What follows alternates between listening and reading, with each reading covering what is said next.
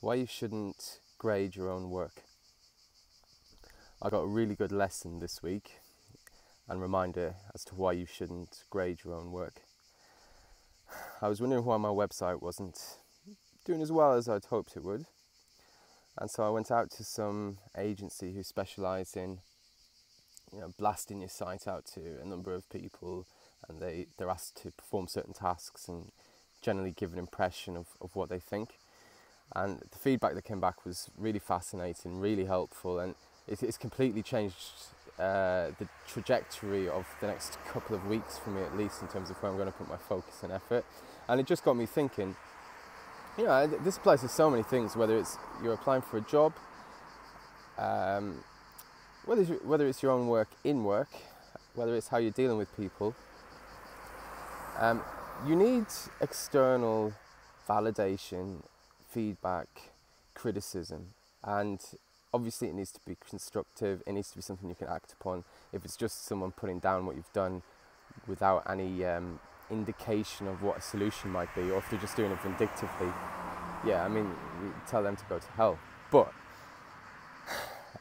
if you're applying for jobs and it's a CV, you're not getting anywhere, or maybe you're just not sure if it's right, throw it out to some of your friends. Even if they've never hired someone themselves, they're going to have an opinion on it.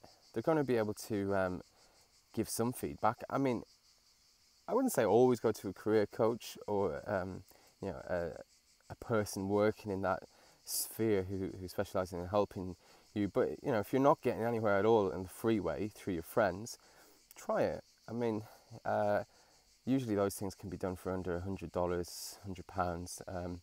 If it saves you 2 weeks, no matter how broke you are, the cost benefit starts to make sense at that stage. Whether it's maybe it's emails you're sending in work and they're a little bit saucy. You're finding you're getting bad reaction off them. Well, share them with someone you can trust. Ask them what they think. Maybe your tone is way off. Maybe they know something about you that, as your friend perhaps, that you are less aware of, and they can point it out to you, a slight flaw perhaps in your otherwise wonderful personality. But this video isn't particularly complicated. External feedback, don't grade your own work. At any point, if you're not getting the results you'd hoped for, sure, do some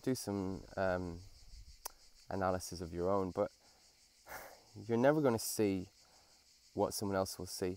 The things that these guys fed back to me on my website, the irony here is I've spent the last few years reviewing those types of things on other people's websites, and because I was too close to it, I wasn't seeing them on my own. And I guess if anything, that's another lesson in being humble. Don't assume because you've done it, because you're supposedly an expert in it, that you're not going to benefit from other people's feedback.